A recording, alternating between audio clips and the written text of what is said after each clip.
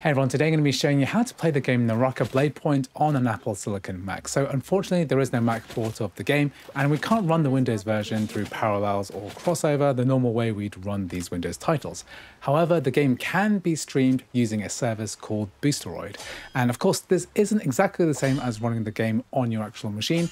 All of the data is actually going to be streamed through the internet, through the cloud, and it's going to work a little bit like video streaming. All the graphics and data are being rendered on a remote server and we're just viewing it on our Mac screen, but the latency isn't actually too bad at all, as I'm going to show you today. It's actually extremely playable, especially if you live near one of Boosteroid's data centers. So today I'm going to show you how all of that works. We're going to be installing the native ARM Boosteroid app for Apple Silicon Macs. We'll be connecting it up with your Steam account. We're going to be loading up this free-to-play game and getting it working as well as possible on Apple Silicon hardware. So the first thing that we're going to do is to click the link at the top of the description. Every time that you sign up, I'm going to receive a small commission and you'd be helping to support this channel and the content that I create. So the first thing I'm going to do is to go ahead and sign up. So just click on the sign in button. And if you don't have an account already, then just click this button here, create an account. Then what we're going to do here is to type in our email address password. So once we've entered those details, we need to go into our email account and we need to click the link that's been emailed to us in order to activate our account. So just go ahead and sign back into your account. So one thing we should check before we actually pay any money is whether your internet connection is fast enough. And handily, once you've signed in, there's a new button on the top right here, which is basically a connection test button.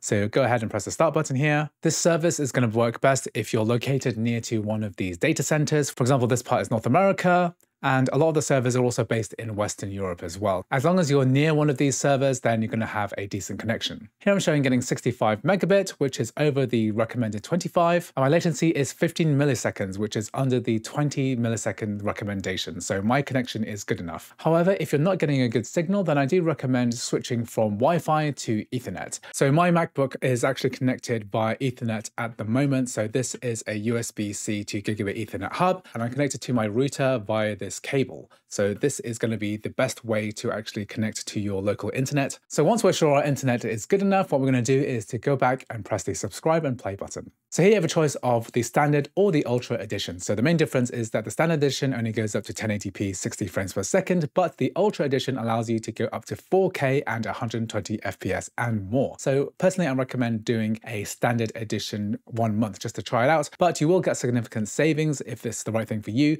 If you actually sign up for a 12-month contract, this is going to be substantially less. So what I want to do is go ahead and press the subscribe button. And then all you need to do is to accept the terms and conditions and then enter your credit card details and then make a payment. Another thing that you should probably do as well is to go into your account details and then go ahead and synchronize your Steam account. So here under Steam, we're going to press the connect button here, and we need to go ahead and sign into our Steam account in order for these two things to link up. So here I'm going to do is press the sign in button here. And now all of these games are now synchronized to the Boosteroid account, and many of those games can now be played through Boosteroid through cloud streaming. So once you've actually signed up, it's time to actually download the Boosteroid software. So this is going to make it substantially easier to use rather than trying to log in through your web browser. So here at the top, there's an option here, Boosteroid on your device. If you click on this link, it's going to take us to the download Boosteroid page. I will also leave a link to this in the description as well. And since we're running this on an Apple Silicon Mac, we want the native ARM version of the client software. So just go ahead and click on this button, download for macOS M1, M2, or of course M3 as well, and then click save. Then we're going to go ahead and open up Finder and then go to our downloads folder. And then we're going to find Boosteroid install ARM64, double click on this. And then we're going to drag and drop Boosteroid into our applications folder. So within applications, we're going to scroll down until we find our Boosteroid app, which we're going to find here, and then double click. Here it's saying it's an app downloaded from the internet. Are you sure we want to open it? Press open. So here it's asking us to give permission for Boosteroid to accept keystrokes. Press this button, open system settings. Then under privacy and security and under input monitoring, we're actually going to toggle and allow Boosteroid to accept those keystrokes. Then go ahead and type in your password. Here we're going to press quit and reopen. That's going to go ahead and reopen Boosteroid. If Boosteroid doesn't reopen, just click on Boosteroid again to let it up. So now all we need to do is to go ahead and log into the account that we created and subscribe to. So here's asking us whether we want to share app crash log reports, click allow. And then here we have the changelog, press OK. And now we're basically ready to go. So next what I'm going to be doing is to load up a game called Naraka Bladepoint. So this is a free-to-play game on Steam.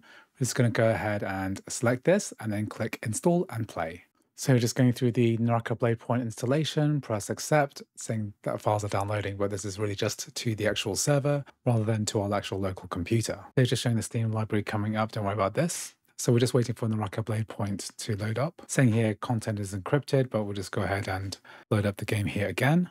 And now this is loading up. So here we've got this notice. We're going to go past here and tap to start. Let's accept the end user licensing agreement and the privacy policy. And then we can go ahead and play the game as normal. So here we're now in the game and it's streaming through Boosteroid. I'm just going to show you a latency test. Here's the A button to jump. And as you can see, we are able to jump. And it's quite responsive. Here, just going to show you the latency with a sword attack. And that's not too bad. Here we're just going to try using the grappling hook. Let's hook onto here and then let go. I can use this grappling Try that again. to get closer to my enemies. An adversary I can test this on. Let's try a bit of crossbow.